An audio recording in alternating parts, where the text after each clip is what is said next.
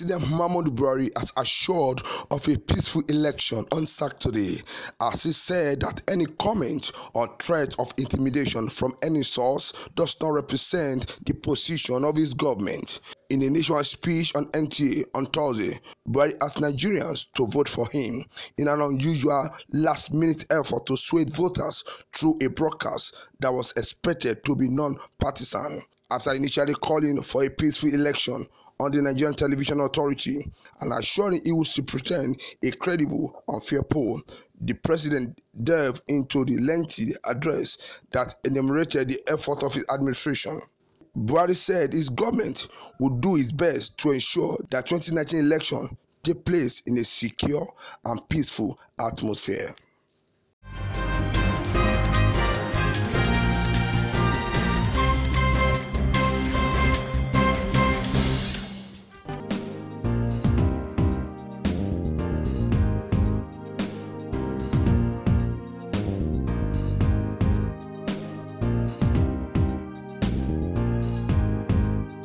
Chief of Defense Staff General Abayomi Olorunshakin has warned against illegal use of military uniform and firearms to scuttle the 2019 general elections. Olorunshakin spoke after the meeting with other service chiefs and head of security agencies at Defense Headquarters in Abuja.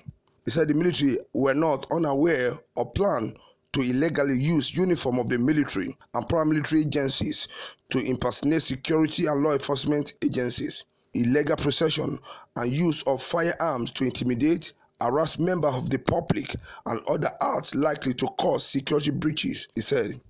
He said force and other security agencies will not tolerate any act that is likely to cause security breach before, during, and after the election. He also said members of the public should disregard the call to stay at home on the day of the election being circulated in some part of the country. Various security agencies have been reviewing their strategies to ensure adequate security and protection for all Nigerians and other nationals living in Nigeria before, during, and after the general election in February and March 2019. This is in line with our various constitutional responsibilities. There has also been several interagency collaborations and harmonizations of these strategies. The meeting we have just had involved the head of these agencies to ensure we further harmonize and strategize to provide adequate security for the smooth conduct of the general elections. In 2 days' time, the 2019 general election will begin. The Nigerian government, the people of Nigeria as well as international community are all desirous of a free, fair, transparent, credible, and most importantly, violence-free election. Mr. President, Commander-in-Chief has also told us in clear terms in our meeting with him of his commitment to free, fair, and credible elections. I wish to say that the armed forces of Nigeria, as well as other security and intelligence agencies, are also committed to a violence-free election, and that all Nigerians eligible to vote are to carry out their civic responsibility and vote for candidates of their choice without any fear of molestation by any person or group.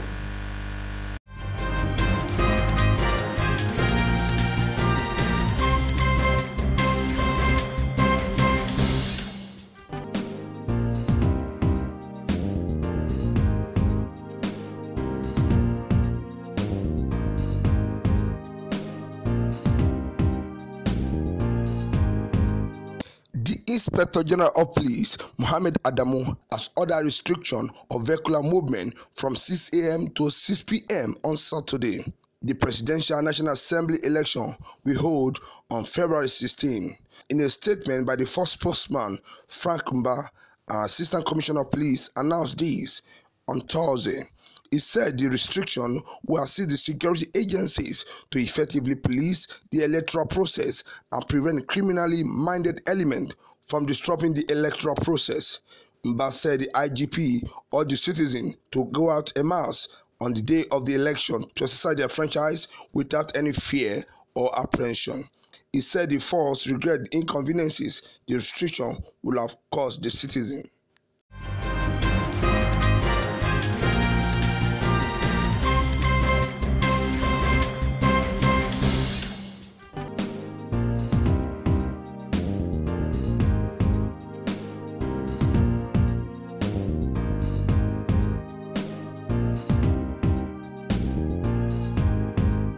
Ahead of the presidential and National Assembly election, the Kano State Police Command says it has arrested 2 suspects in possession of 14 bags of fake specimen ballot paper in Kano Metropolis. The Command Public Relations Officer, DSP Abdullahi Haruna, who made the confirmation to newsmen in Kano, said the suspects were apprehended around Metro Police Area Command. He said the suspects were apprehended on Wednesday evening by some police officer attached to Metro Area Command.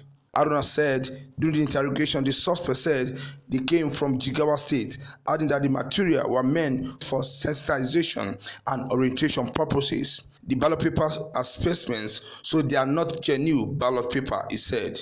He said the investigation was still ongoing as the case has since been transferred to the State Criminal Investigation Department, CID.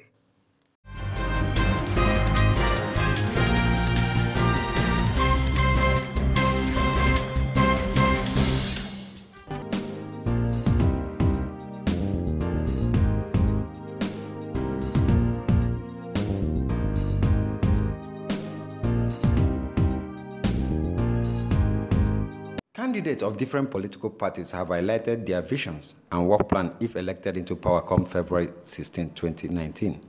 The candidate at a debate organized by the Inter-Party Advisory Council, IPAC, and Federation of West African Freelance Journalists Association said a lot need to be fixed in the country, which they believe is not working well. I know where to find the best talent. I know what Nigeria needs. Nigeria needs to follow the rule.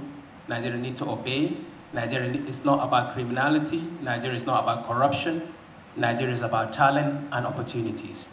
The only thing I see here are wonderful people who are in this room who want a betterment and a greater country. Do we want a better and a greater country, yes or no? Yes. Ladies and gentlemen, so I'm from the Yes Party. Yes, electoral solidarity is basically formed for the sake reason of making Nigeria a better and a greater country. So for Change Nigeria Party, we have looked at it from A, saying to ourselves, we need to come up with an economic plan for growth and development that works. And we've called that plan Changeonomics. And what is Changeonomics? Changeonomics seeks to create 30 million jobs. And how do we create 30 million jobs in 4 years? Is through ensuring a private sector-driven investment approach in the agricultural value chain, in the tourism value chain, in the creative industry value chain, in the infrastructure value chain.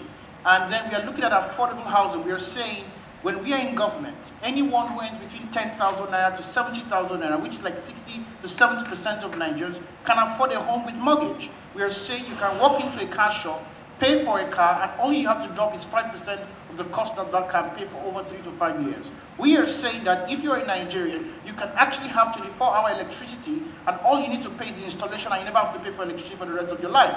So Changeonomics is saying, listen, to get Nigeria to become a competitive nation amongst nation states, we have to become a manufacturing country that can export. We have to actually manufacture at scale. We have the consumer population number. We must take advantage of the market also that is available to us at the continental level. So develop agriculture sector, education sector, health, infrastructure, because oil and gas sector is the sector where we get, like I said before, 85% of our revenue, which means that's our cash cow.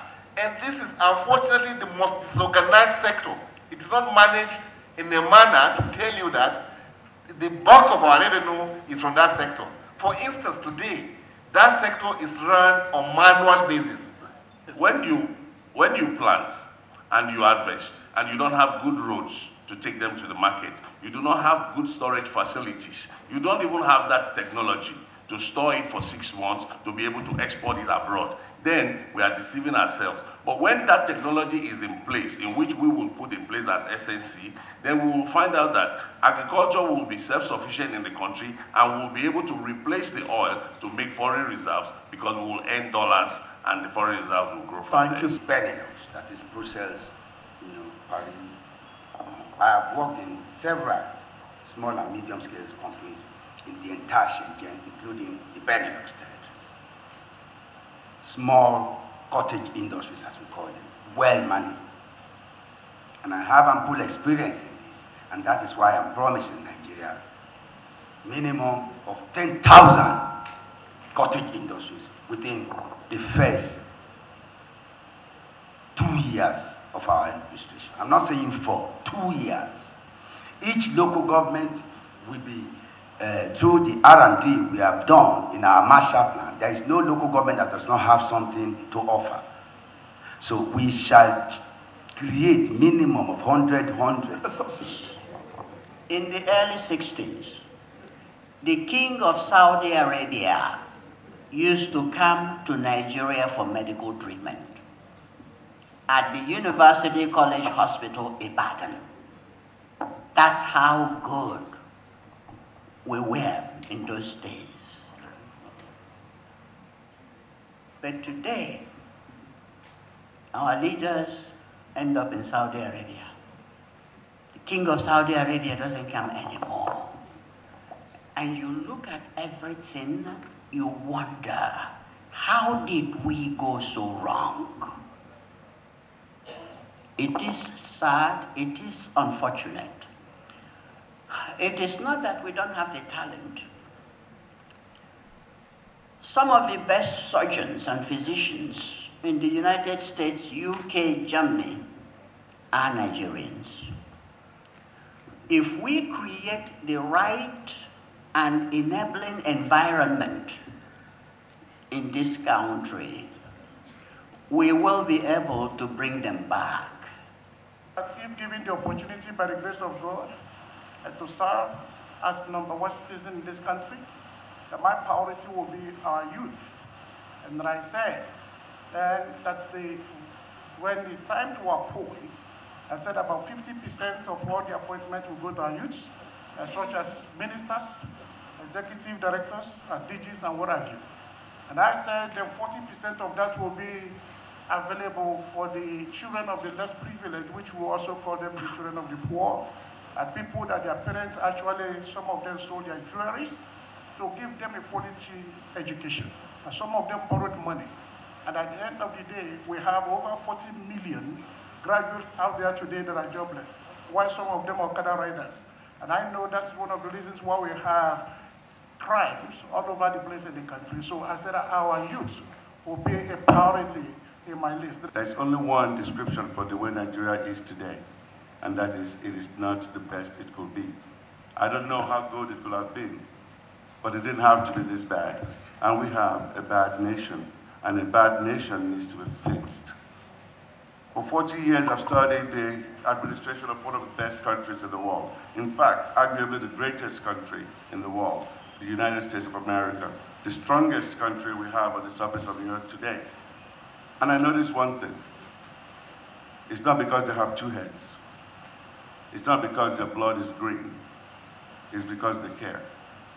If we show the same level of interest in our country, we can be the same. I see how much we have achieved in America. I mean, your brothers and sisters, who, by the way, sent their greetings. Nigerians are keeping America afloat today because of their ingenuity and their exceptionalism. And I wonder, why can't we be that way? The statement is that we want to build a people policy-driven economy based on national development for the benefit of the downtrodden. And with the vision of building trust within all Nigerians so that they can work together for the present and in the future of the Federal Republic of Nigeria. Of Progressive Congress candidate President Muhammadu Buhari and his main contender from the People's Democratic Party, Atiku Abubakar, didn't show their presence at the debate in Abuja. LM Chukwemeka reports.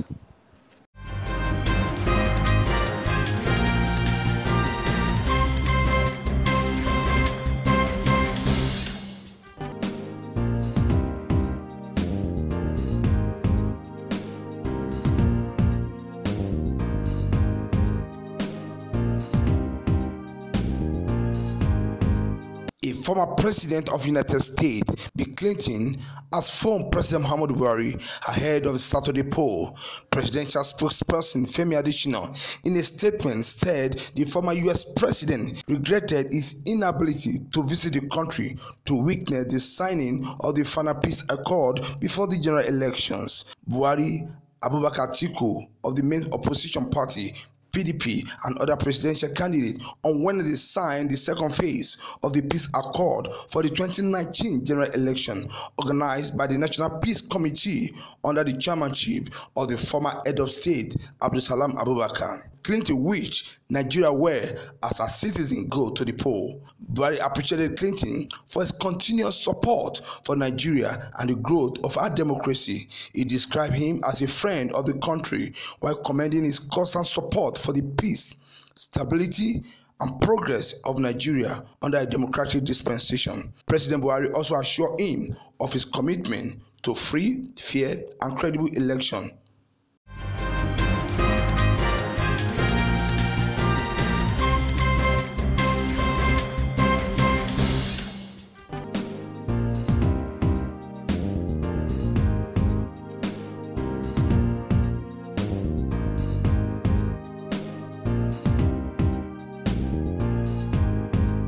The national chairman of All Progressive Congress, Adam Oshiomhole, has accused the Independent National Electoral Commission, INEC, of colluding with the opposition party, People's Democratic Party, ahead of the forthcoming general election. The chairman, in a chat with journalists in Abuja, said INEC has not been fair with the ruling party.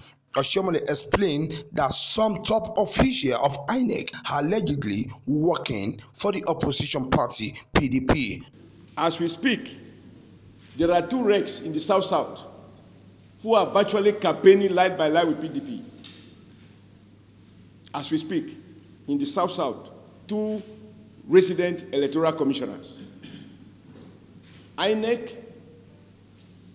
without giving us any explanation and without any concrete evidence, went ahead to say that we cannot conduct elections in Zamfara. We can't field candidates in Zamfara State, thereby seeking to award, without any contest, nullified democracy in Zamfara State. Is that the way your friends behave, if they are our friends? INEC is working more for PDP. Based on evidence I can show. How can they explain that a court of competent jurisdiction gave orders in Zamfara to say, these candidates are eligible to contest election? Another high court in Abuja also gave a verdict saying APC did not conclude its primaries. But he didn't give any order to INEC. There is no order issued by the Abuja High Court to INEC. This matter was pronounced upon today by the Court of Appeal, that there is no order from Abuja High Court. But there is a concrete existing order from a Zamfara High Court, which upheld the primaries that were conducted in Zamfara.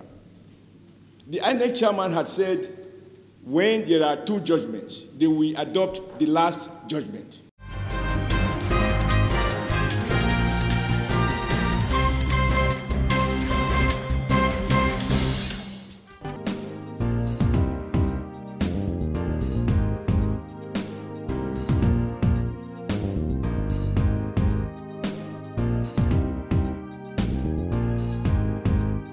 Candidate and member of All Progressive Congress, APC lawyer Totoyin Cole in Rivers State, on Thursday barricaded the head office of the Independent National Electoral Commission, INEC, in Port Harcourt, accusing the electoral body of conniving with the People's Democratic Party, PDP, to deny its candidate participation in the forthcoming general election. The resident electoral commissioner, Obo Efanga, who arrived at the office, was barred from entering his office. The peaceful protest led by Oji Ngofa, ambassador of Nigeria to Netherlands, who is the APC central candidate for Rivers South East, accused INEC of receiving service on the stay of execution order by the Court of Appeal on the judgment of Justice Kolawole Omotosho of the Federal High Court, but wonder why INEC refused to comply with the order. He wondered why Governor Nyesom Wike and PDP were afraid of the opposition party, alleging that the governor has bribed all the institutions in the state to pave way for him to ride freely to an undeserved re-election, but vowed that the APC will resist him and his member.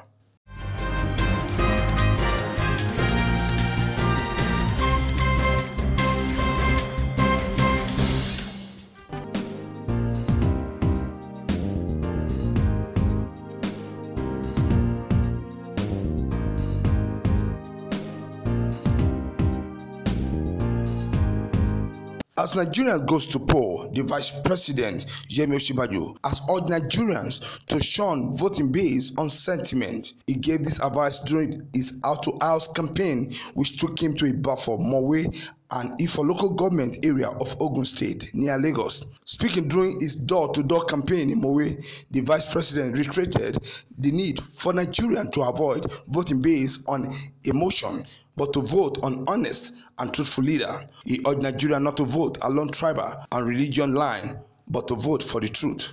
He assured Nigerians that President Muhammadu Buhari-led administration will complete all ongoing projects if re-elected. The Vice President also urged Nigerians to re-elect President Buhari to guarantee the completion of the projects initiated by the present administration and plan new projects across Nigeria.